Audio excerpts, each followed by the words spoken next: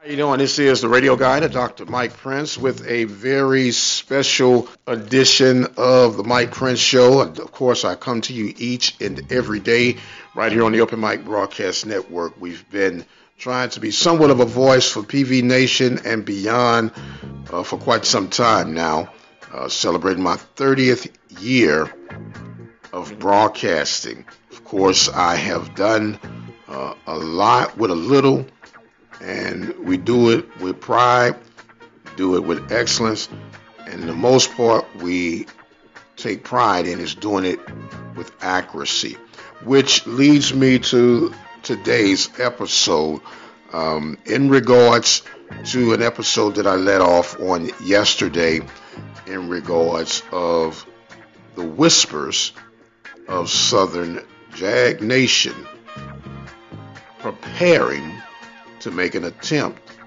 to lure Eric Dooley.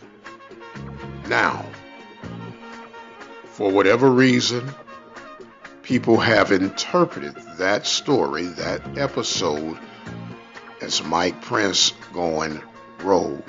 It is the United States of America. You are entitled to your opinion and interpretation. But when I report something, I make sure that I cross-reference, dot I's, cross T's before I release it. And I even try to go to the appropriate source in the event of our beloved Prairie View A&M University. And they could either acknowledge it, deny it, or no response. And that has been somewhat of the case, no response. So therefore, as providing relevant information in regards of Prairie View A&M University, the Southwestern Athletic Conference, the Mid-Eastern Athletic Conference, or any other program that we cover here at the Open Mic Broadcast Network, I make sure that I do due diligence before I release anything. Now, you don't have to like the release. You don't even have to accept the release. But the truths are the truths. Now, for whatever reason, it has been circulating that I, Michael Prince, have been creating havoc, have been causing problems in regards to Prairie View A&M University and the athletic department. The number one problem that I am going to dispel right now, I've been quiet long enough, I've taken the high road long enough, but we're going to let the truth be told today. Not that I have not told the truth, but I'm going to give you a little bit deeper on the truth being truly the truth. And after that, you can take it for whatever it's worth. You can take it for how you want to take it. It is what it is. In regards to our baseball coach, Antoine Riggins, I have supported Antoine Riggins from the first day he stepped on campus. I made sure that his program was covered. I made sure that he had the support as a former baseball player, a graduate of Prairie View. I made sure that he felt welcome, informed, educated, and got his story out. You can cross-reference that. You can check with him for yourself. I never commanded, requested, pleaded, or rallied that Antoine Riggins be removed from his position as head coach as Prairie View A&M University. Although administration made sure that the staff got informed that it was I, Michael Prince, who requested that.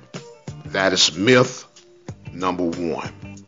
I was on this network stating after the SWAC baseball tournament that we should rally around this brother and support this brother to see what the end's going to be. That's a fact, ladies and gentlemen. And I have witnesses that was in the meeting of the said time that this was supposed to go, that I said nothing to the fact. I just want that to be out there, since we're talking about Mike Prince going rogue. If you go back, and the beauty about what I do, it is all chronicled on my daily show. These are facts. I have nothing to hide. That's why it's called the Mike Prince Show. Now, you don't have to like what I'm saying, but at least hear me out and you determine what's what. Since January 10th, 1988, I have bought into Prairie View produces productive people. I believe that to the very core of my soul. What that means to me might not mean anything to anyone else. It might mean something totally different to you. But what it means to me is this: if Prairie View produces productive people, there are certain expectations that I have for my university. There is a certain way that things should sound, a certain way that things should look. There's a certain way that things should go. Prairie View produces productive people also says to me standards. There are certain standards that govern the PV way, and I am okay with that. But let's make sure that the standards are across the board. Let's make sure that if it's going to happen for the gander, it's going to happen for the goose. Prairie View produces productive people also means pride. And I'm not talking about the type of pride that has you missing heaven, but I'm talking about a pride that will give you the opportunity to stand for what you know to be right when it comes to defending the honor of our beloved Prairie View A&M University. Prairie View produces productive people also means loyalty to me. I can't speak for any other institution, nor do I desire to speak for any other institution. And whether I know you or not, I have a certain level of respect for you because you've gone through the same trails that I've gone through. If you are a graduate or even a former student of Prairie View A&M University. We talk about standing on the truth. We talk about keeping it 100. But the moment we start speaking truth, the moment we start trying to keep people informed, we are labeled as being rogue. We are labeled as being a troublemaker. We are labeled as being a stirrer-upper. And that has nothing to do with anything. Another fact. I don't know where it started from. I don't even care where it started from. But I'm going to say this, and this will be the last time that I speak of it. Neither I nor Charles Porter have never had a crossword.